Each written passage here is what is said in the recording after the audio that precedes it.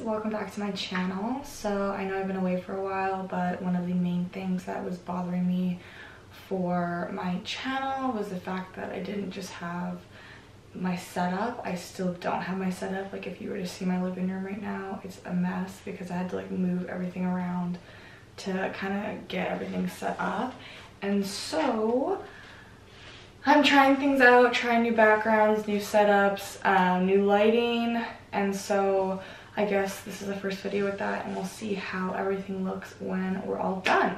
But for today's video, I'm going to be doing another empties video. So I collect like all of the things, makeup, hair, body, everything like that, and I just put it away when it's empty so that I can make these videos to let you know if I would repurchase it, if I wouldn't, why not, and just what I think about the product. And so now that this bag is full again, I am going to go through it with you guys and just let you know what I think about everything and just give my opinion on that. So let's just jump right into it.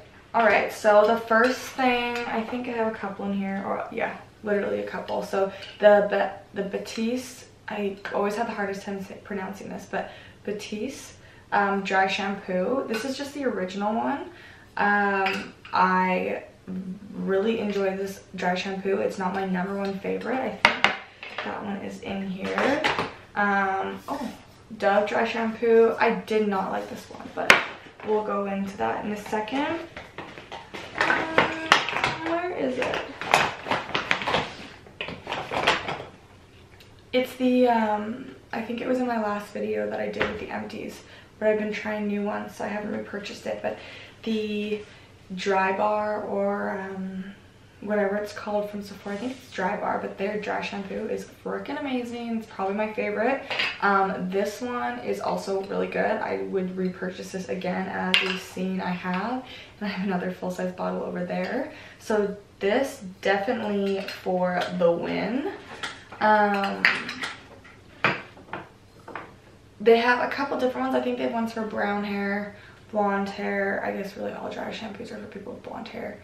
But they have one for dark hair. They have different scents, ones with more volume and different things like that. I feel like I don't see differences when they divide their products that way. Like, this one just works for me. When I use the volume one, like, it doesn't give me more volume. I don't know, I just like the original one. All I want is for my hair not to look greasy, and that's what it does for me, so I really like that. I'm not a fan of the Dove. This is the Refresh Plus Care Volume Dry Shampoo. I don't know why, it just did not do the trick for me. I felt like I had to put a lot in, or it just didn't make my hair look more clean. I feel like it kind of added to whatever was there. So would not get the Dove one again, would get the Batiste again for sure. So the Morphe Continuous Setting Spray I really like. At first I couldn't order it online just because it's the aerosol can, but now it's at Sephora, so I can actually get it. I'm not a huge setting spray person at the moment, just because my daily routine, I don't really need setting spray. I just, like, I don't do full faces of makeup anymore. Like, even right now I'm not wearing foundation. I just have concealer under my eyes, on my chin, and my forehead, and then I have my bronzer on. And I'm gonna do a day-to-day, an everyday makeup tutorial for you guys, just because I do my makeup so different compared to how I used to do it when I started my channel.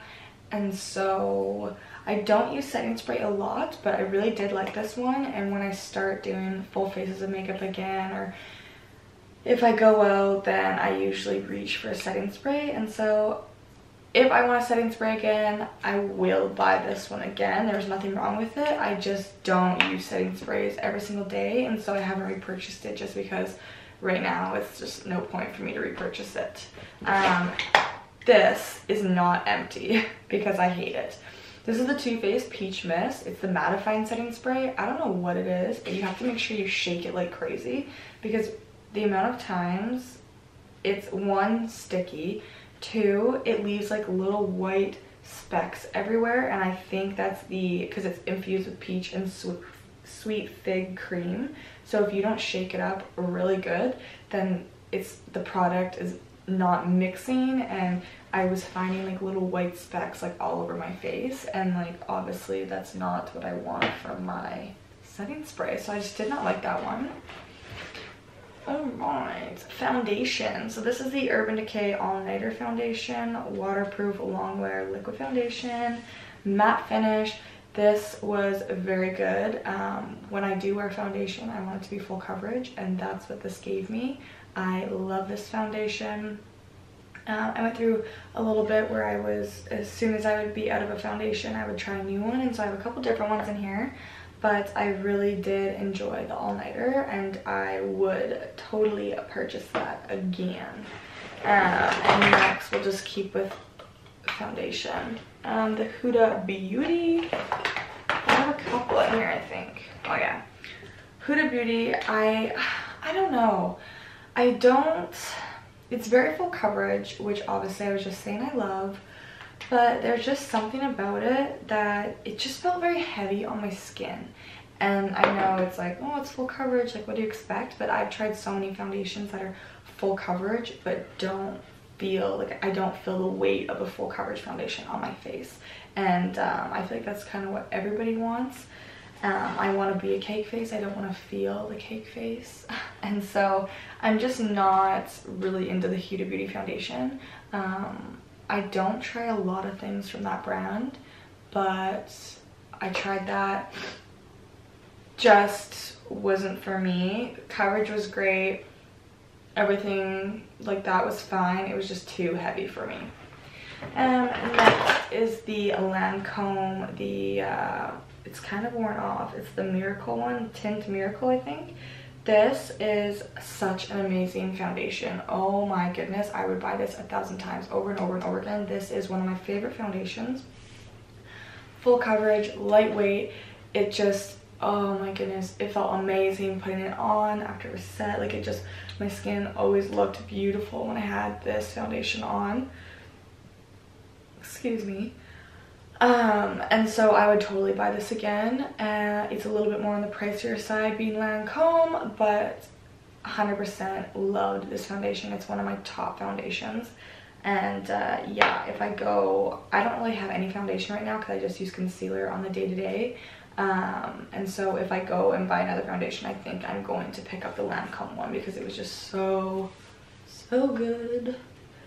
Next, the Kat Von D Locket.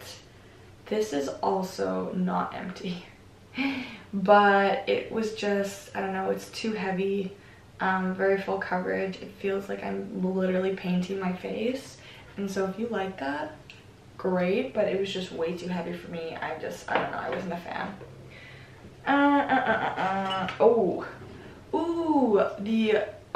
Origins Original Skin Pore Perfecting Cooling Primer. This primer is so good. It's like a little, I think is there a tiny bit left? Oh yeah, just a little bit left. But it's just like a little mousse, and it feels so cooling on the skin, and it feels so good. Just like to start off your day and putting that cool sensation on your face. It smells so freaking good. It smells so good. 100% would recommend. Makeup went on great on top, and it lasted me all day. I didn't see any issues. Would get this again for sure. This one I think is a little bit pricier, but totally worth it. I love it, and I've never had a primer with this like consistency, and a primer that is a mousse or like a foam with the cooling sensation, and so it's just different than any other primer I've tried, and that's also another reason that I love it. So what's next? Oh, another foundation. Ooh, for my drugstore peeps, the Matte and Poreless by Maybelline, the Maybelline Fit Me. These foundations, this is my favorite drugstore foundation. The Maybelline Fit Me foundations are bomb, and they're like 10 bucks or something like that, or unless the price has gone up, but I feel like they should still be around 10, 11, 12 dollars in Canada. And so this is so good. I always go for the matte. I find that I get a little bit luminous through the day, and so I like to do matte foundations. I don't want to be shiny, and so the matte and poreless is so good. 100% would buy again. Sorry, my phone's going off and it's just like way over there. I'm not going to get it. Oh, it is in here. Or wait, triple sec. So it is dry bar. Okay. The dry bar dry shampoo is so good. This is the triple sec, the 3-in-1, texturizes, amplifies, and refreshes. That's what this is, and it is so good. When I curl my hair, I'll flip it upside down, I'll spray this underneath, and I flip my head back over and my curls are just like boom.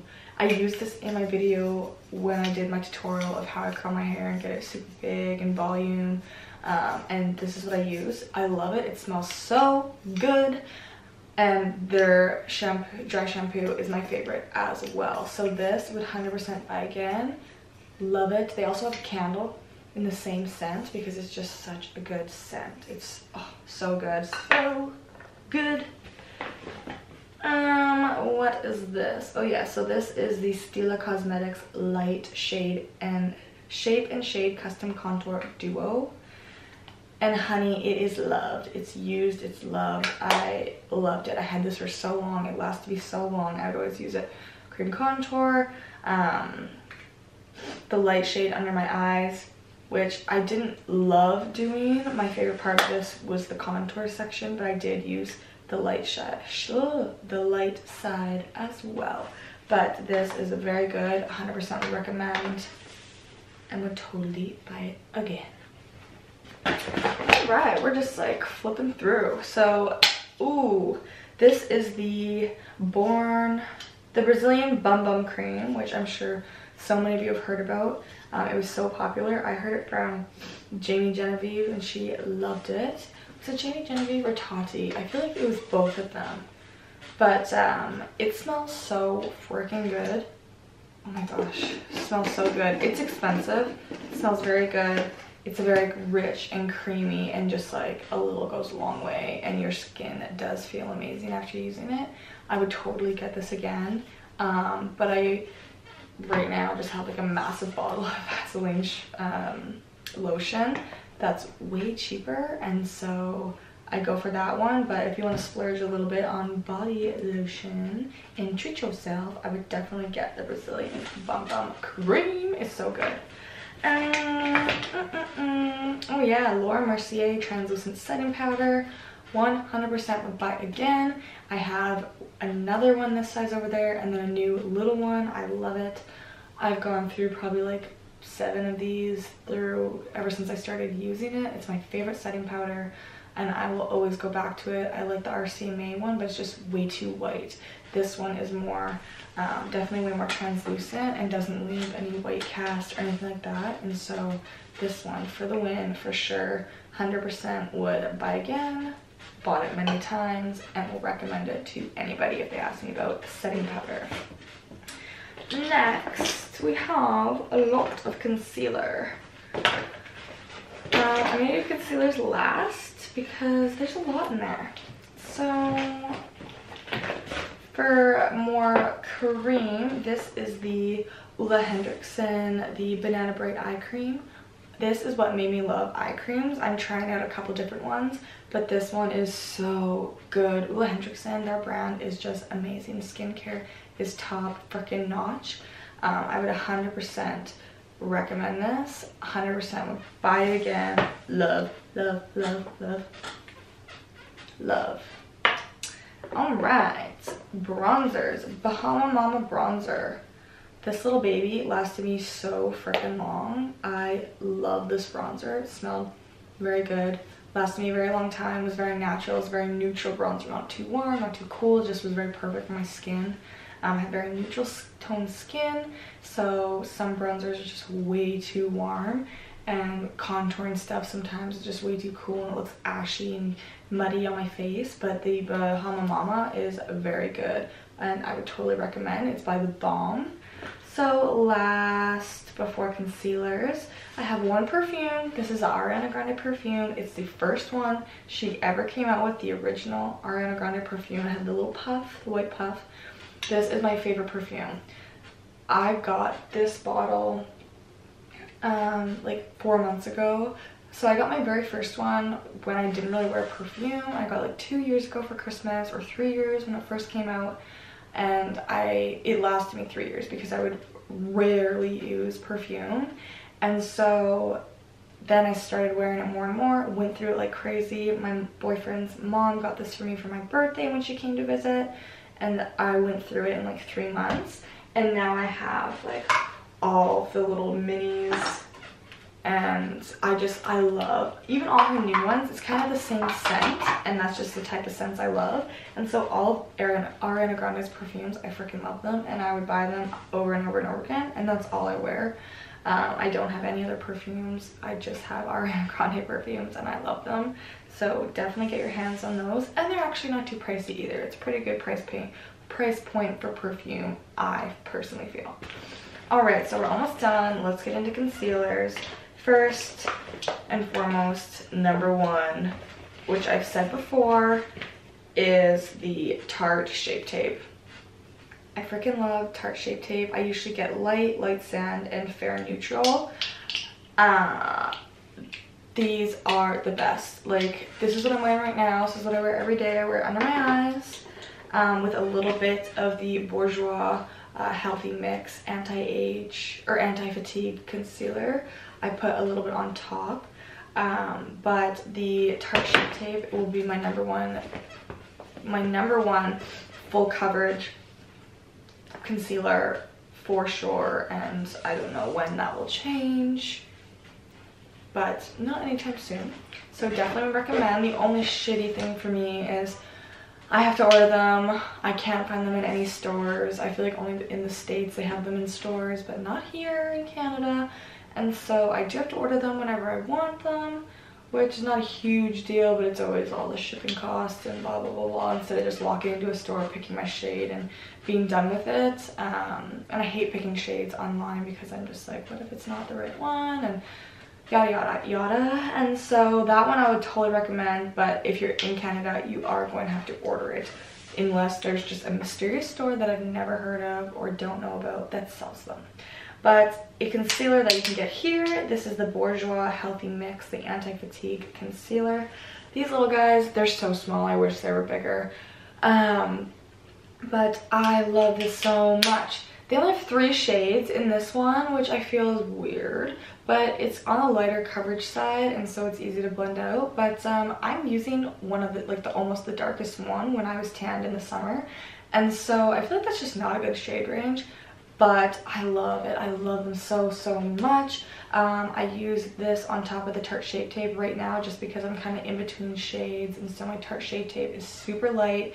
And then my Bourjois is very dark. And yeah, so I'm mixing them at the moment.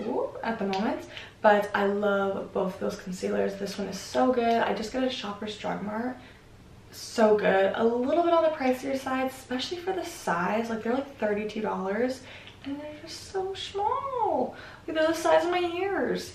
But I do love them, and I have 2 more over there, and I've gone through 2 already. But oh my gosh, no, I have the darkest shade because there was light, medium, dark, and this is dark. Yeah, in the summertime I use the darkest shade, and what the heck, that's just not a good shade range. But I just love this concealer so much.